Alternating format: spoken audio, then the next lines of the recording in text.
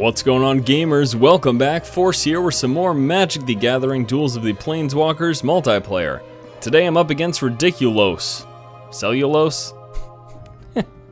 Alright guys, I'm playing the Obedient Dead deck, which is the mono black deck. And again, I am up against Ridiculous. Ridiculous? Oh, you're so clever, idiot. Alright, he gets to play first. I'm not a huge fan of my opening hand. Let's go for this one. Really not that great either, but not I don't know. It could be worse. It's pretty bad though. It's pretty bad. Starting off with 2 Jet Medallions, making all my black spells cost 1 colorless less. I also got, ooh, that is a nice follow-up with the Nantuku Shade. It's actually really good to have. So I've got the Nantuku Shade, which I'm going to play next turn. It's 2-1, but I can pump it up.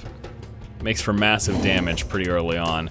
Then 2 of the Jet Medallions. I've got a Diabolic Tutor, which costs 4 to play, but lets me search my library for any card and put it into play. It's unbelievable. 2-1 Death Touch, of course he gets that. And then Rise from the Grave. I can take any creature from any graveyard, put it into play. Hello. Who doesn't like that? Turn 2, let's drop down the Shade. Why don't we? Now he's got a 2-1. He played the Thorn-Weld Archer. It's got Reach and Death Touch. Death Touch means anything it touches dies, basically, is how that works. And so if he blocks with that, obviously I'm hella screwed, so I'm gonna be, of course, careful. Then plays a Wood Elves this turn, which lets him search his library for a forest and put it into play. Now he's actually gonna save the Archer for blocking, which is very smart of him. He's gonna save it to block the Shade. So I'm just gonna bide my time here and throw down some Jet Medallions and start to get that going here. Now look what I just drew into. This is hilarious. You need to see this card. It's unbelievable. Grizzlebrand, 7/7 flying lifelink. I can pay 7 life to draw 7 cards. It's hilarious. All right, plays the 5/3 Thrag Tusk. When it comes into play, he gains 5 life. When it leaves play, he gets a 3/3 Beast token. Fine by me, dude. Fine by me. All right, I drew into Murder. It lets me destroy target creature. I can also play my Diabolic Tutor. Now, Murder is an instant cast. I can also throw down my Jet Medallion here. Let me throw down my next Jet Medallion. And I'm going to hold off on the Murdering. And I'm going to hold off on the Tutoring for now. What I'm going to do is this turn, I'm assuming he's going to attack with this, which I'll block with this and kill, or I can just kill outright. But I think I'd rather block with that to kill. And then I'll be able to Rise from the Grave him and get him myself. So that's what I think is going to happen here. So we're going to skip all this stuff. And we're going to tell Ridiculous to go. Ridic, you going to attack? Redic, of course he attacks. So what we do is we go for the block, and we pump him up by 1 to give him that extra damage to kill that off. And then he says, "Oh, you fool! I just got a 3/3 back." And then I say, "Well, you don't know what I have in my hand. You don't know. You don't know what I have in my hand. I don't know what he has in his hand, actually. So that's scary. What does he have? What do you have? What? No, seriously, what do you have? Tell me. Tell me what you have, please." Wow, another one. Holy crap. That's a pain in the butt.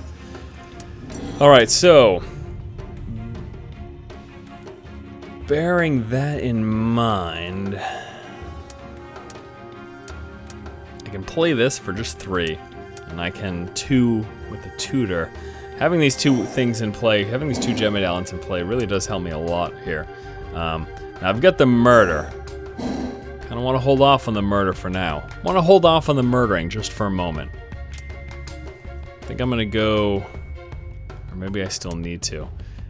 You know what I could do? I can Diabolic Tutor. This is only costing me 3, and this is costing me 2. Let me Diabolic Tutor first and foremost here. I'm going to Tutor, and I got a few options here. I don't have a ton of time though, so I can't talk you through this. You're gonna notice the time on the left-hand side is pretty low. kind of almost want to go with him. He's a 6/5. This guy's pretty good too. I'm using him for blocking. Let me pick him up. Really big fan of this guy right here.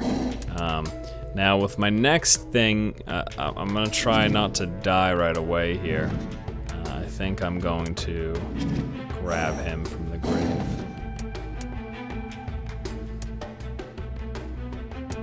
Because I need something to block this turn so that I don't die. So I'm gonna go ahead and play that, which lets me take a card from a graveyard and put it into play.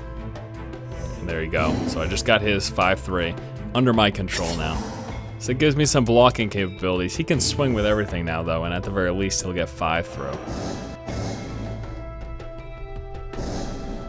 You're swinging with everything, right? It'd be stupid not to. There you go. Smart boy. Alright, so it's gonna swing with everything. I'm gonna block his 5/3 with my 5/3. The least amount of damage possible go through. So we get 6 through. What was I saying before? I was silly. Eternal Shaman comes into play. Gets to return a card from his graveyard to his hand. Wow, that's pretty awesome. Good for him. Alright, we're gonna grab that. Now I could just play him right now, which would be pretty good. I could also play this guy. So I searched my library for this right here. It's a 5/5 trample. Whenever any source deals damage to this card, that source's control has to sacrifice that many permanents. So that makes this a beautiful blocking creature. Because if he attacks and I block, whatever I block, however much damage it does, he has to sacrifice that many permanents. That is huge. Now I could also play the 7/7 flying lifelink with the huge bonus of paying 7 life and drawing 7 cards. That's also within my grasp. But I think I'm gonna go first for the Obliterator here, because this gives me a tremendous blocking creature for the moment. This gives me a beautiful blocking creature. I'm not going to attack. I want to save him for blocking too. Next turn I can go with the Grizzlebrand. He is going to destroy target permanent, giving me a 3/3. Of course he does that. Well, it's a huge bummer. He just played Beast Within, destroying what was my beautiful blocking creature, and now replacing it with a 3/3 token.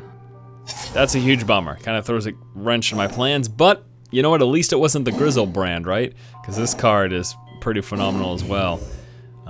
Still have my murder. I can still destroy target creature, which we'll see. Let's take a look here. I'm gonna go with killing off that thing, and then killing off one of his 3/3s. It's blocked like that. Still gonna hold off on the murder though. I wanna wait until. Damn it. Is this gonna stop it from resolving and destroying that? Fingers crossed. No, it doesn't. That means I can't play my Grizzlebrand unless I draw into another swamp. Ugh, whatever. I just drew into something equally awesome. Check this out, Grave Titan. 6/6 Death Touch. Anything it touches dies. When it comes into play or attacks, I get to put two 2/2 black zombie tokens into play. Comes into play, bam. I get 2 2/2 zombies. Bam, just like that. So all of a sudden, I've got an army. I put 1 card on the board, and I've got an army all of a sudden. Oh, it's glorious indeed. Ridiculous. What else do you have? Thragtusk. Plays a Thragtusk. It's fine by me. Bam. Ready for this, guys? Say hello to Grizzlebrand. 7/7 flying lifelink. I can pay 7 life to draw 7 cards, which I will be doing, mind you, at some point. No question about that. Alright, so I can attack right now with my 6/6 Grave Titan. He'll probably chump block, but I also get 2 more zombies through here if I do that. And then I've still got him to swing with. Whenever it's only when I attack. It's not attack or block. Enters the battlefield and attacks. So, I attack, he blocks with, say, the 5/3 and the 3/3. It will kill him. I'll get two more zombie tokens into play. He does have 1 card in hand, but at any given moment, I can also have 7 cards in my hand. I just gotta dump down 7 life, that's all. And then if I do that, he gets rid of a ton of his creatures. He would definitely do that though, because he'd get a 3/3 through as well. I'm actually gonna hold off on attacking with my 6/6 right now. I'm gonna hold off on that. So this is pretty key here. I need to start gaining some life, and then using that life to fuel cards in my hand. Okay, he's about to do that. He's about to Beast Within. I'm gonna respond by filling my hand and paying 7 life. Now that's a lot of life for me to pay, but I also just filled my hand, and the hope is that I get stuff that was worth it. Did I? Kind of a tough call because I don't really have a lot right now. That actually wasn't that good of a draw there, but anyway, what we're gonna do is get some of this stuff in play now. Starting off with a Halo Hunter, it's just a 6/3 Intimidate. Intimidate can only be blocked by other creatures that share a color, so he can't be blocked by my opponent, which is good for me, of course. I can throw down a Murder right now. I've got the Shade that I can play. Just a 1/1 comes into play, search my library for Swamp and put it in my hand, whatever. Nothing significant. But this is pretty good to have as well. And the Murder could be pretty crucial here. In fact, what I think I'm gonna do is we're gonna go ahead and drop a Murder on his 5/3 there. Get him another 3/3 in play, that's fine by me. I still don't know if I want to attack with him yet though. I think I'm gonna hold off for now. Yeah, I'm gonna hold off for now on attacking with him. It's been a pretty good game, and I actually I don't know how it's gonna go because I did not get a good draw with those 7 that I drew, and losing that 7 life was pretty huge. He just drew an 8/5, can't be countered, haste. Can't be the target of non-green spells or abilities from any source. All right, whatever. I'm gonna play the Shade and save my mana for blocking. So that's an 8/5. Can't be the target of non-green spells or abilities from non-green sources. What the heck?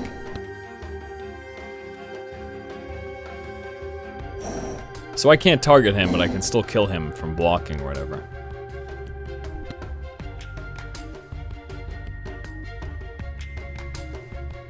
So this is a dangerous game here. Well, I'm gonna attack with the 6/3, that's for sure.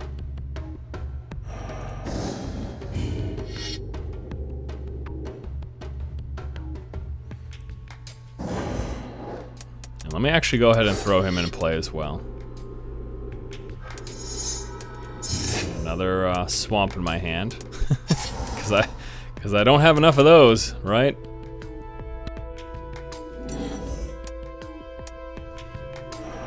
Oh! Looks like he left the game. So I guess I won. He got taken over by AI. I mean, I didn't necessarily win. I still may lose this, but the real player who was just playing that guy left the game just now. Alright, so I still need to save blockers. I want to make sure that I save enough blockers to finish him off if necessary. So I'm gonna go with this, and him. I'm gonna swing with these guys here. Well, so Ridiculous left the game, now replaced by Eva, as you see there. Eva's gonna double block the 6/6 there. He's gonna block the 1/1 with that, so I will pump him up by 1 to save him. And then the 6/3 goes through. This is a win. I'm just gonna play it to completion. That's really disappointing that he left. I wish he had stayed through just to see the outcome of the game with a real player still playing. Plays the 4/4 with Flash, means he can play it like an instant basically, and it also makes it so that all green creature cards that he has, he can cast with Flash as well, or play them as an instant. But besides that, it's just a 4/4 creature, so nothing significant. And I do think I'm gonna win this game, which is probably the reason why the real player, Ridiculous, left. You know, that's the assumption, because he realized, hey, wow, this game's not going so well for me right now. And I said, yeah, you're right, it's not. Not, sucker. Let's swing with these bad boys here. I'm gonna go with the 6/3. Still want to save some blockers, of course. Save those guys to block. We're gonna go with these guys right here. Gonna swing with these 3. Let's see what Eva decides to block. Eva decides to block that with that, which is it. So we pump him up by 2 to save him, and then with all the extra damage, with this going through, we pump it up all the way.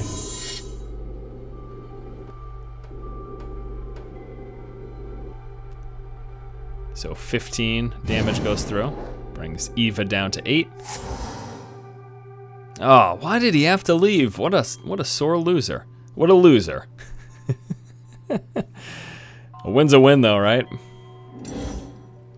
Would have been a lot sweeter if this was against that chump though. Alright, so he's gonna attack with everything that he has right now. Doesn't have trample here, no cards in hand either. So I can just block these 2 and then take it. So blocking comes up. We do 5 damage to him to kill that. We do 4 damage to him to kill that. And then that's what happens. Eva loses the rest of the board. Play another swamp for the heck of it. And then we swing through for the rest of our damage. And then a little bit more. And this is totally unnecessary, but I'll do it just for the lulz. Let's pump this all the way up to 12. Oh yeah, making that 14-13. Talk about overkill. It's a bit much. Force wins, lol, against Ridiculous, who leaves early, because he's a crybaby. Alright guys, well sorry if that was a little bit anticlimactic, but I can't help if players are so bad that they leave the game when they play me. What can I say? That'll do it for this episode of Magic the Gathering coverage. Stay tuned in the future for some more videos, as we'll do some more multiplayer, because, well, because it's fun. Take it easy guys, keep watching and keep owning.